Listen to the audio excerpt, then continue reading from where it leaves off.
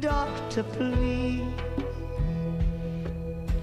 Oh, doctor, please. I think you've made a mistake. I'm fine and I don't need people. You don't understand all my choices, but yes, I guess I do have vagabond ways.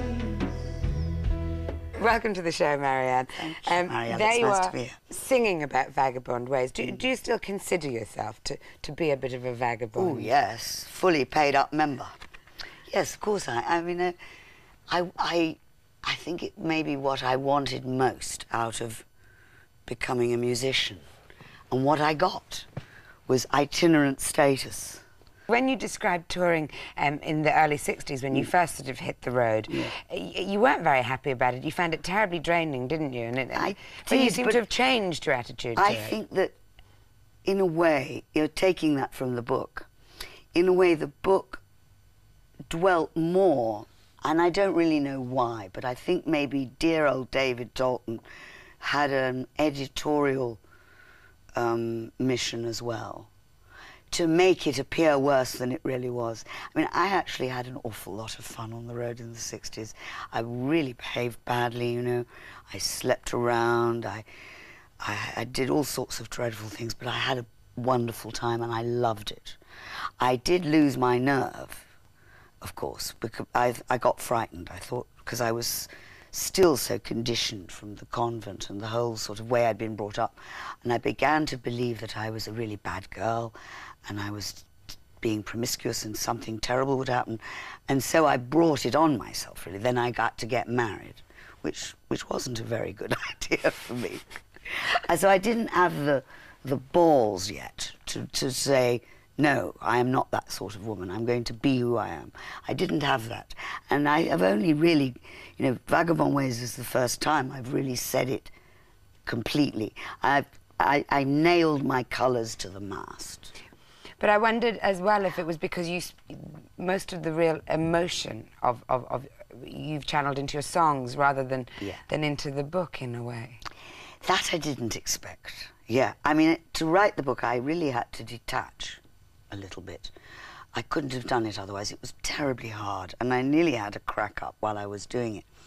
We had to rewrite it 3 times, because once I'd started it, it had to be right. I'm still not really happy with it, actually, but anyway. So yes, when I came to write this album and really work on it, I think I put into it all the things I would have liked to put into the book but couldn't.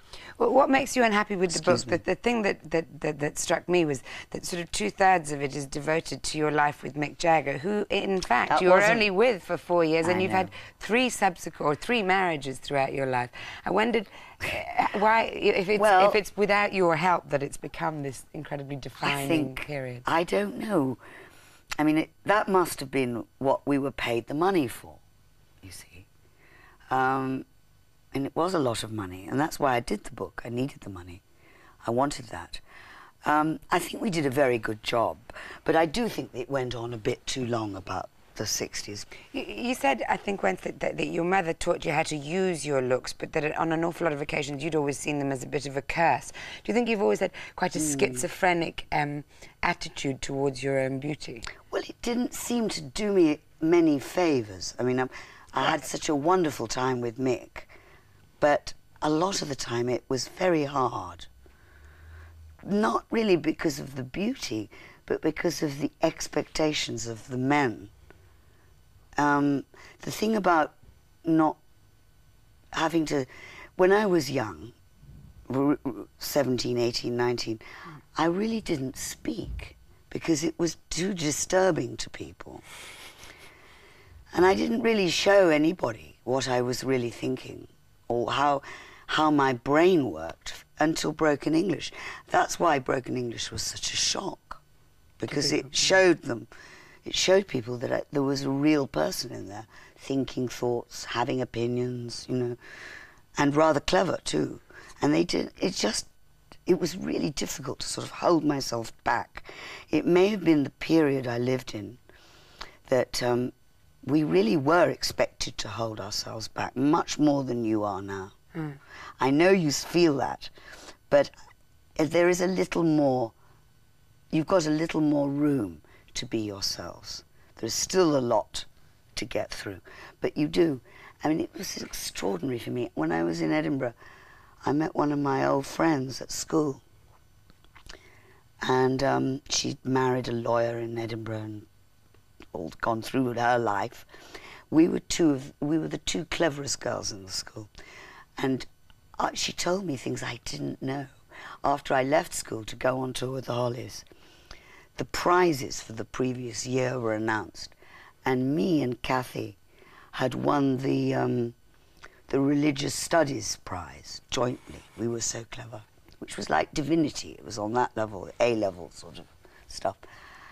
And I'd forgotten all that, how incredibly clever I was, you know, and how weird it must have been to walk into this other world and realize that I had nothing to say. I could only talk about...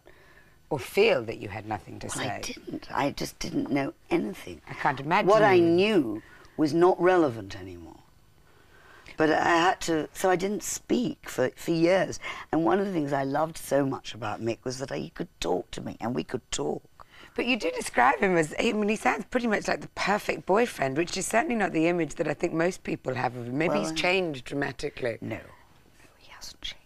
He's just the same as he ever was. No, he is the perfect boyfriend. He's the perfect everything.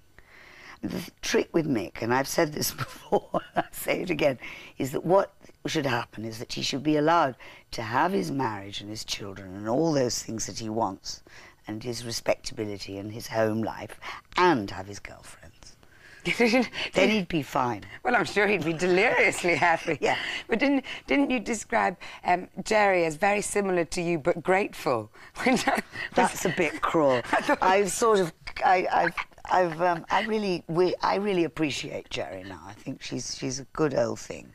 You've become a sort of role model for a lot of well-known contemporary women, from Kate Moss to Courtney Love to Sinead O'Connor. I think they're all kind of doing rather well, actually. I'm rather pleased with them. But what kind of role model do you think that you are to them? What is it, do you think, that fascinates them about Well, I you? obviously don't really know, you know. How could I tell that? I don't think it's what could be perceived. I mean, being my friend doesn't mean that you have to drink a lot and take a lot of drugs and sleep around a lot. That could be perceived as what it means, but it doesn't have to. I mean, that's not really what my life has ended up being all about at all.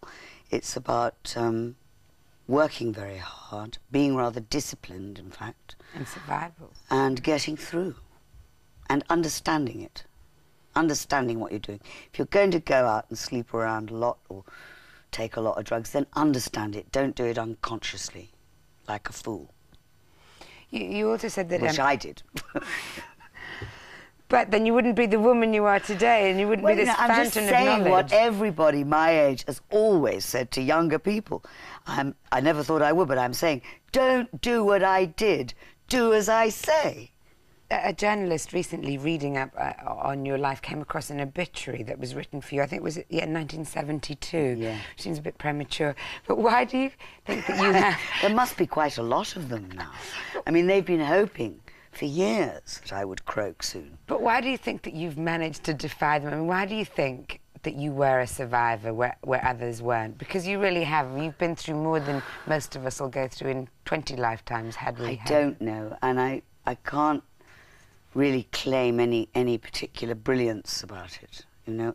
Of course, I'm very, very stubborn, and naturally, once I realise what the game is, I will do my best to outwit everybody. But I think it really has to be put down to a lot of luck. You know, the whole thing in Australia really could have ended very different. When you tried to commit suicide? And I'm really glad that it didn't end like that. I really am. And it's one of the reasons I love Australia so much, because it was one of the only places they could have saved me.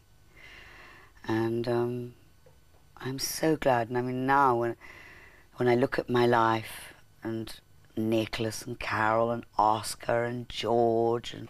Your grandchildren? Yeah, and all my friends. I mean, my mum and dad have gone now, but I still feel them. You know, they gave me so much. And, you know, I just like to think that, and Mick and Keith are still around, you know, I like that too. We don't know what will happen, how long, but it's wonderful. Director Jim Sheridan recently optioned your autobiography, Yeah. and I know there's sort of been talk about who might play you, but do you have a personal favourite, or someone who you're absolutely adamant you wouldn't I play? can't, well, I'm adamant that not Courtney. Why, do you think it's too obvious not Courtney Love? I don't know why, maybe I'm wrong, you know, that's the other thing. I may not know what I'm doing, but I just don't think so. First of all, I think she's too American. And I just don't think that the drugs are the point of my story at all. At all. And that would sort of nail that in. That's why I don't want Courtney. I think she's a very good actress. I think she's fine, you know. She's a bit too much of a celebrity for my taste. I really like a real actress. And I'd really like somebody not so American.